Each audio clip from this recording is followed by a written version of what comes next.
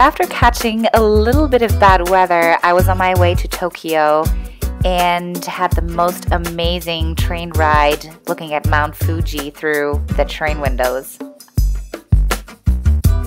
So before heading to the big city, I decided to spend one day in Hakone, just south of Tokyo, very close to Mount Fuji, very popular tourist destination up in the mountains, with a little train that took us up there.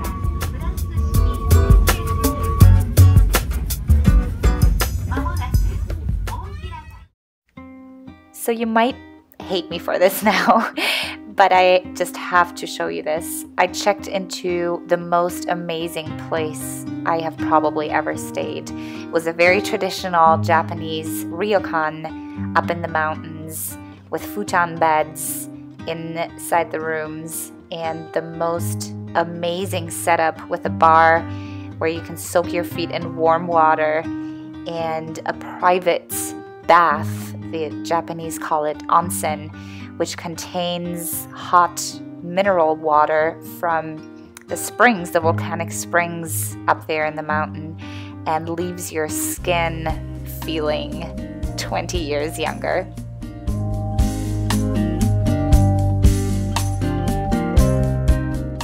Dinner was included and was served in a private space. And when they put the menu in front of me, I only then realized that it wasn't the menu, it was actually the list of all the courses of food that they were about to serve. I had a fantastic meal followed by an amazing night of sleep. So I'm very grateful that I treated myself to this very luxurious experience. Fully rested and at least 20 years younger, I then took the next day to go up on Mount Hakone, which had a little cable car train that took us up there, and got to enjoy another fantastic view on Mount Fuji from the other side, which was absolutely breathtaking.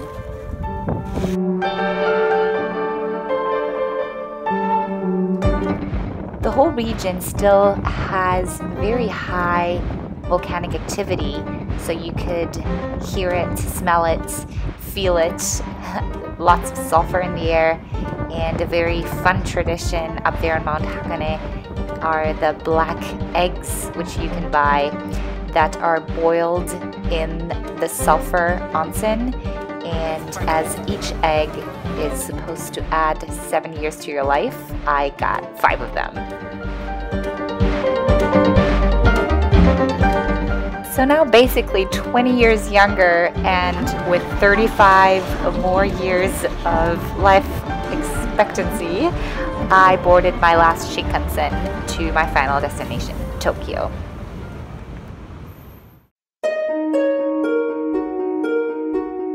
A Tokyo tourist day will start early for you if you want to see things, and likely at the Tsukiji fish market that trades 2,000 tons of fish daily.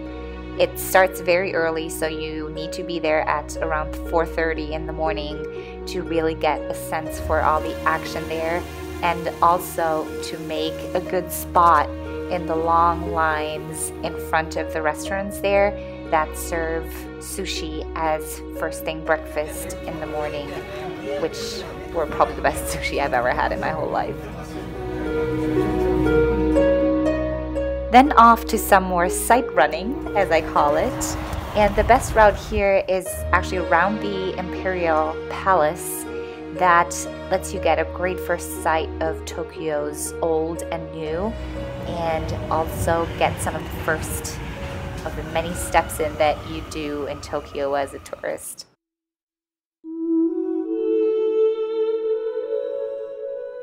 Just as in Kyoto, there are temples and shrines literally everywhere throughout the city.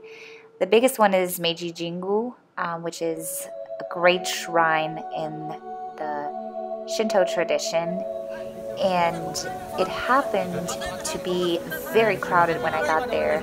Lots of people taking pictures of I didn't really know what was going on at that point, but I stuck around, as you do when something looks interesting, and shot a group of people that walked past, looked very important, and only later on I learned that the next sumo master was giving a ceremony in the shrine on that day. If you're into Japanese history, art, and culture, the Tokyo National Museum is definitely worth a visit, which has a huge collection of Japanese art and gets you a lot of exposure to samurai swords and uniforms and really lets you travel back in time for a while.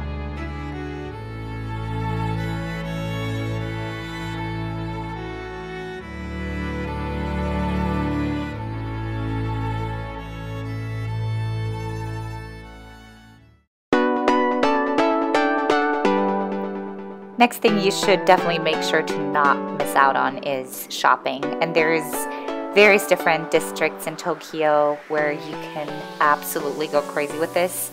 One is Ginza, which is probably the most luxurious one, and closing off their streets on the weekends for a very unique shopping experience without cars. But the next one is one that everyone knows from the Shibuya crossing, which is the busiest intersection in the world, but also has lots of amazing stores to shop in. I spent a fair amount of time at that crossing because it was absolutely crazy.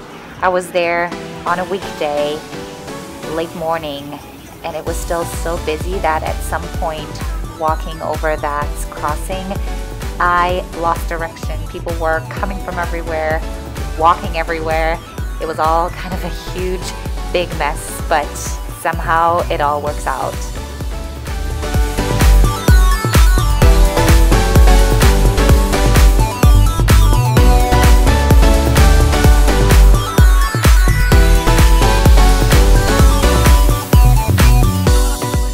Next definite must-see is Takeshita-dori, which is the center of teen culture in Japan.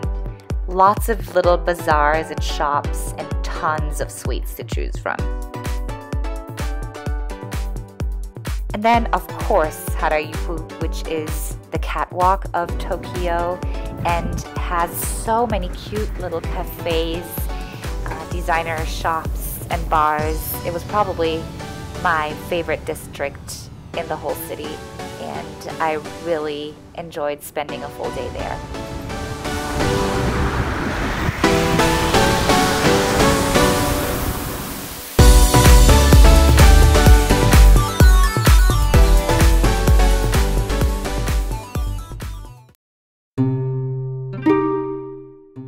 If you need a little break from all the hustle and bustle, Yanaka is a very cute part of the city where locals say that time stopped passing, and it's right next to Ryokan, which is a park, very beautiful, with lots of entertainers, cafes, museums, where people of all ages come together and join for great conversations before the evening.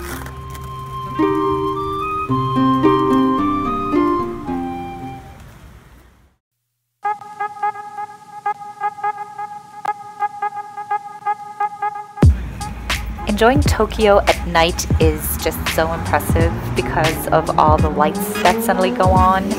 Most impressive probably in Akihabara, which is the geek center of the town, and just walking through it and taking it in is worth every single minute of it.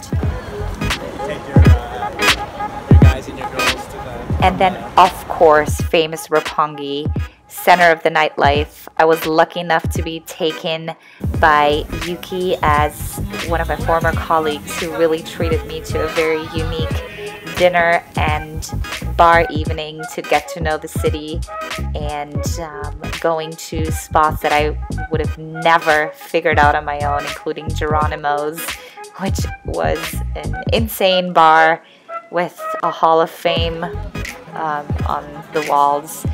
And it was interesting to see the expat culture mix with the local.